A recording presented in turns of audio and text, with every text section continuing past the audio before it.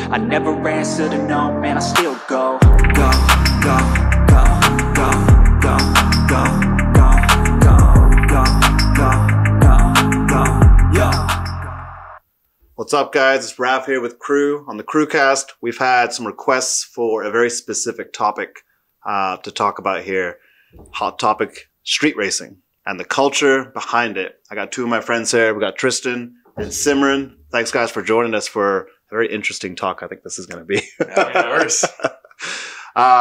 So, like, automotive culture, we know this is kind of part of the scene. Everyone that drives some sort of sports car or done something to their car always wants to see, you know, how fast it is, what it can do. Only in Mexico, of course. But what's your guys' experience? Sim, what's your experience with obviously being in this industry, seeing, you know, the younger generation come up? Great experience. It's kind of nice seeing a lot of new faces coming out every weekend. Yeah. Different cars, rolls, digs, see what each car puts out. Yeah. Be surprised what kind of car beats what kind of car. Definitely. You think like, oh, okay, this thing's got a V8 supercharged, you got a little 5-banger here. Yeah. The 5-banger gaps the V8. Yeah.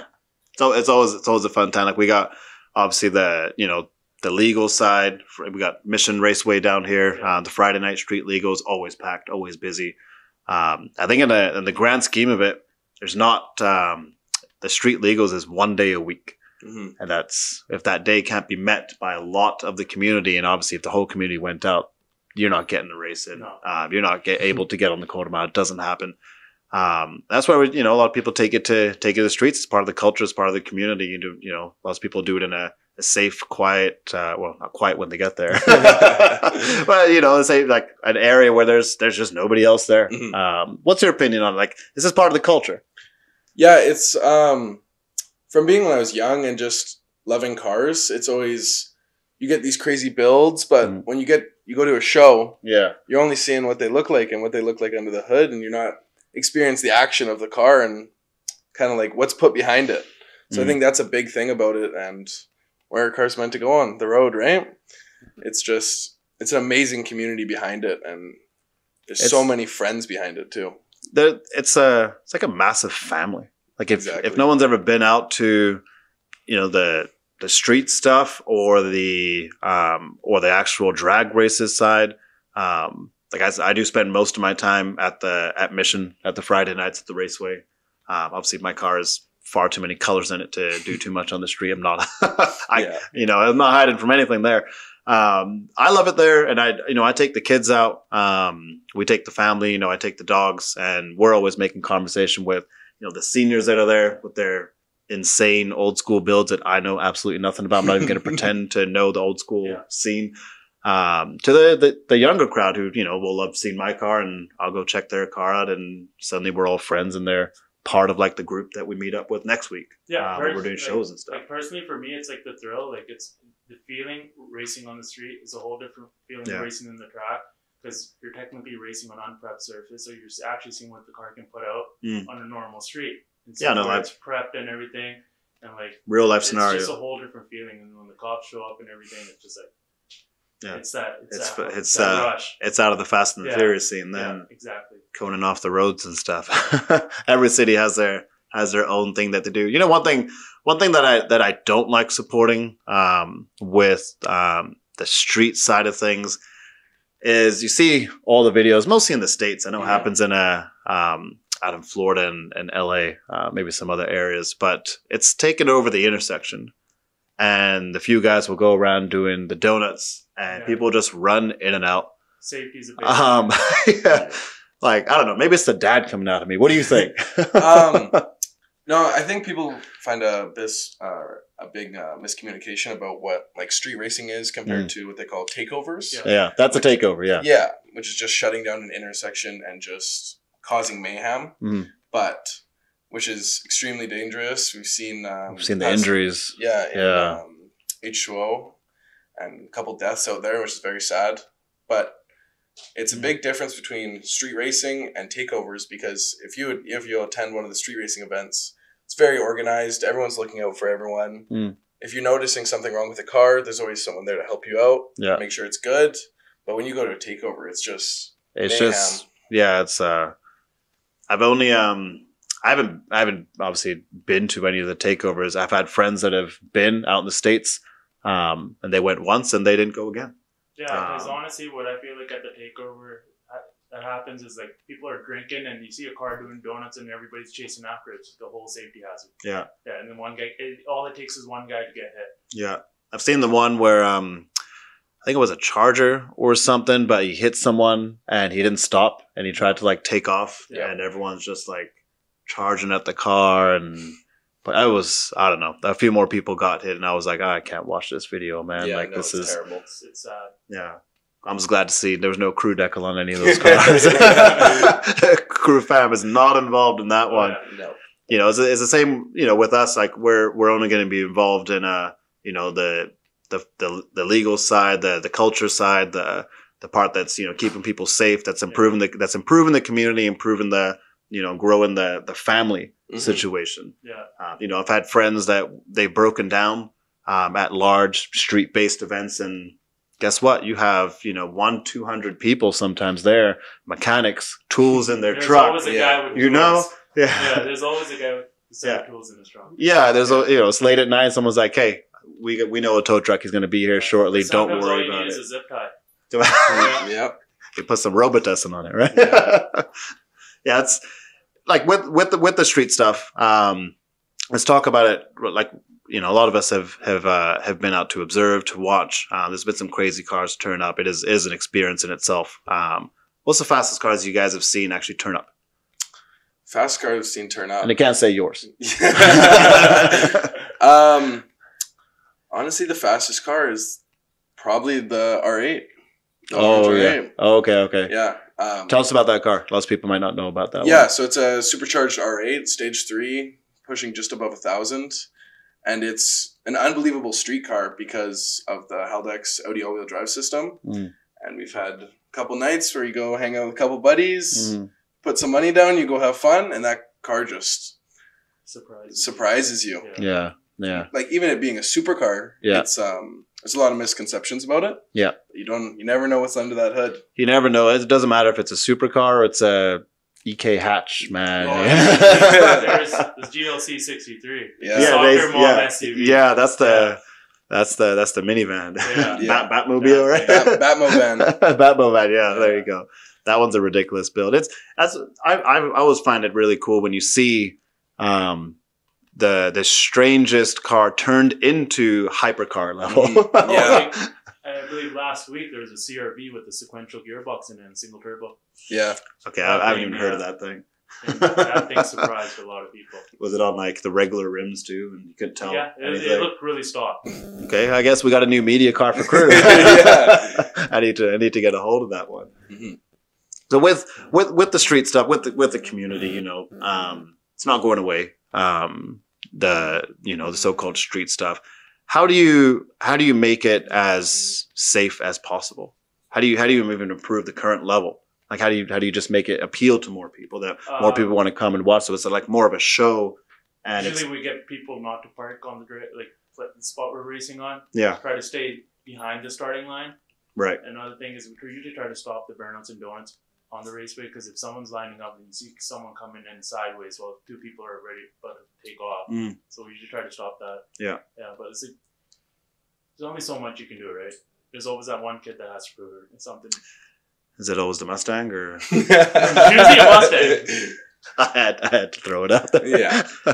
What do you think? How do you make it appeal to more people? I think the greatest thing about, especially from down here and the local stuff to us, is it's a really big family. Like I've known, even when there's a large race that's known for a couple weeks coming up, you'll have the night before, you'll have 20 guys with each car going out, spending the time checking over everything. Yeah. And it's the adrenaline. Yeah. When you're rolling in there with you got your crew, the other car has their crew. Notice the keyword crew, guys. And then you line up to race. It's just, it's a feeling like no other. I can see that. Like I've done, we go on like roll races on the highway, open areas. There's no cars around. There's no farms. There's no houses. There's no nothing. Yeah. I'll do our testing, like my car's testing there. We'll meet some friends there, and we'll go. It's an adrenaline rush that you can't experience anywhere else.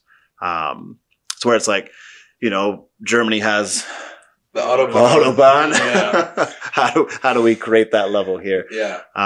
Again, you know, I talk to people where it's like when we're doing more road ride trips with Cru, it's like, okay, we got to ship the car to London, England next year for a massive event. And I'm like, okay, I got to take a detour, and we have to go to Germany just to do the video on the Autobahn. That's a must. Right? It's like a tourist destination for us. 100%.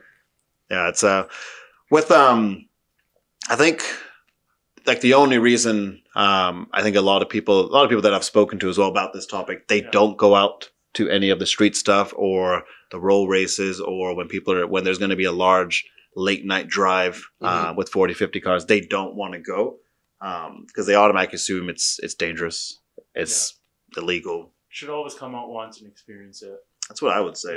Yeah. Probably definitely change their mind. Yeah. I think a lot of it, you know, changes your perception of, I kind of had this group backwards. Yeah. You know, I kind of thought everyone's doing donuts and burnouts on the highway, swerving in and out, crashing into ditches. No, it's not like that. No. When we do our, you know, our rallies and our drives, it's super organized. It's a massive level of organization for safety in my mind. It's like, listen, I understand if people are going to want to go out and experience their cars and do something, you know, I can't stop them. No. But in my mind, I'm like, how can I make it safer? Yeah. How can I make it organized where they can go and do it and it's safe as possible? Yeah. I think a really big thing is respect. Yeah. When you go out there, everyone has a respect for your car and what you've done to it. Yeah. There's no one coming out there, and as soon as you pull up, there's people tearing you apart for what's done to it. Yeah, that's not quite Fast and the Furious like the movie. No.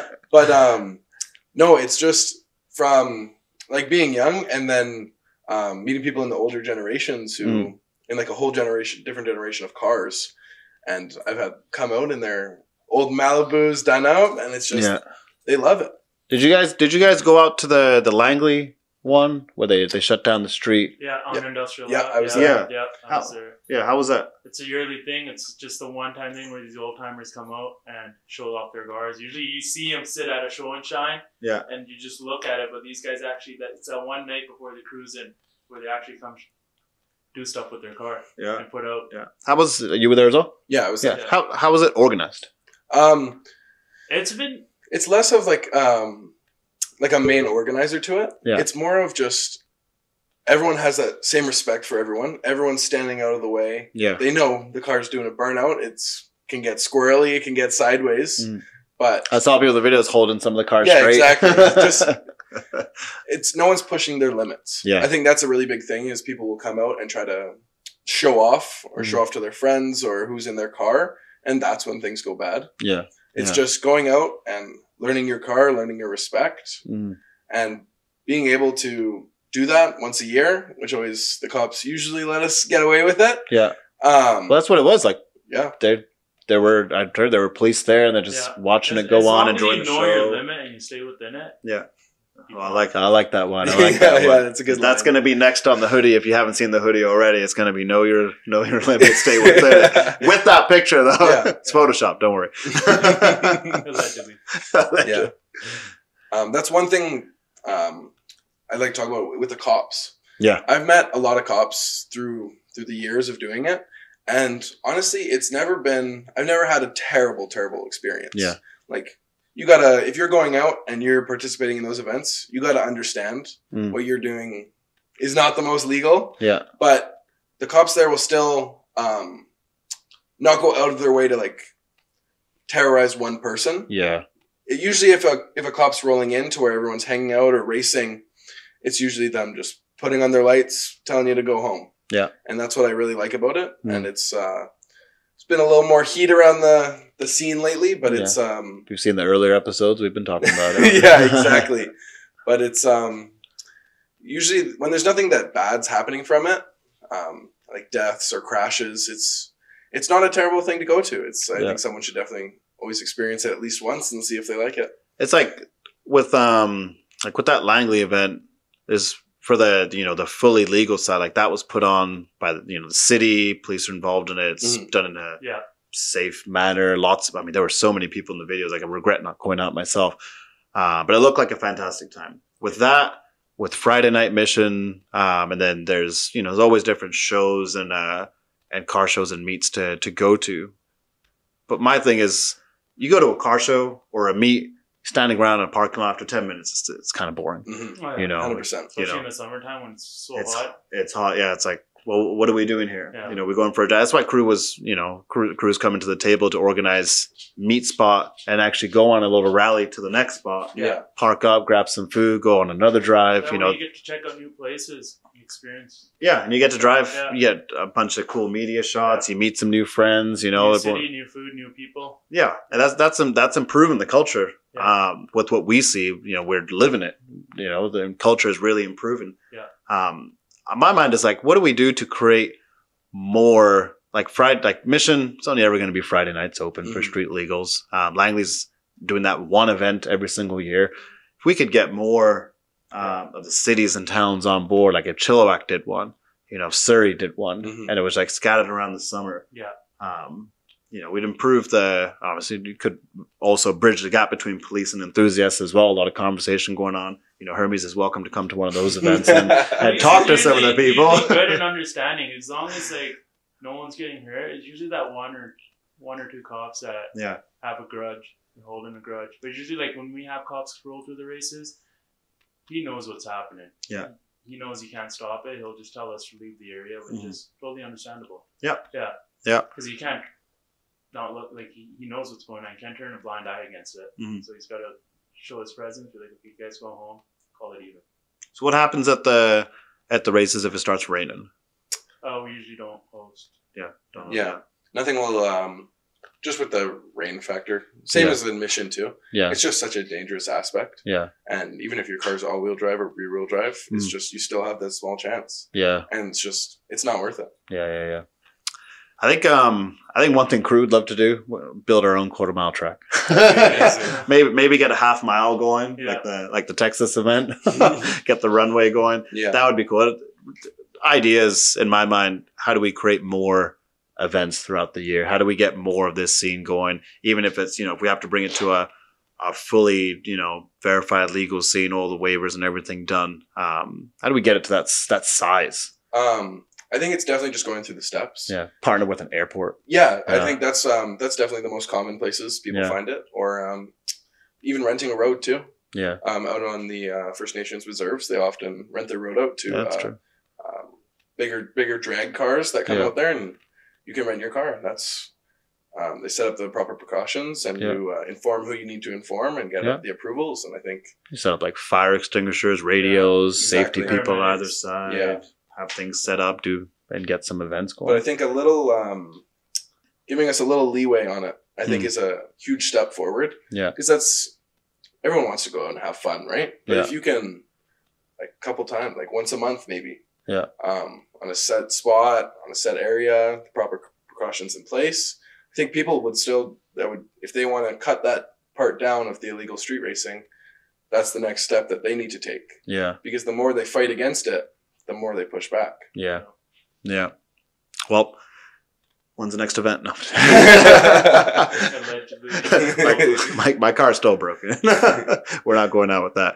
I think it's always an interesting talk. I appreciate you guys coming just to, get an open talk about the community, the culture, what's going on in the streets, what's going on at the, the legal drag strips, and where the gap is. I believe it's getting to that point of we need to try and figure out in the heavy traffic areas like, BC, Ontario, LA, Seattle, all the bigger regions that have a lot of enthusiasts, a lot of modified cars, stock cars that people just love pushing their cars to a limit. How do we make a safe environment for them to go and do that, to experience the adrenaline rush that we get to do and how we do it? Because I guarantee you there are a whole boatload of people that don't get to and don't even know how, or don't even know the opportunity could exist. Whatever racetrack they want to go to, or the drag strip, or safer events on the streets that are, right now maybe not full legal, but how do we turn it to legal? Exactly. I think the idea on some reserves, maybe they got some nice roads. I think that's actually could be a really good opportunity. I know people race through crime trial attacks at Boundary Bay Airport, Pitt Meadows Airport. I've seen the airport. Yeah, they'll set up the cones and they'll do the time attacks there. They used to do that a couple years back. Yeah, send out more of those events. I know the Pit Meadows Airport is popular for Yeah. that one. Lots of people go out there, VCC and stuff. But yeah, maybe we can set up some more events for spring and try and double the community coming out in 1 year. All right, guys, I appreciate it. Thank you so much for coming on. Awesome. Well, guys, we got another episode there, street racing, hot topic of debate. If you have any comments, any questions you would ask, drop them below. We'll have Simran and Tristan answer any questions you'd like them to. Again, any ideas on future episodes you guys want us to talk about, bring on special guests, just let us know. We're open. Shoot us an email, find us on Instagram, or drop a comment below. We appreciate all the support. Thank you, guys. We'll talk to you soon.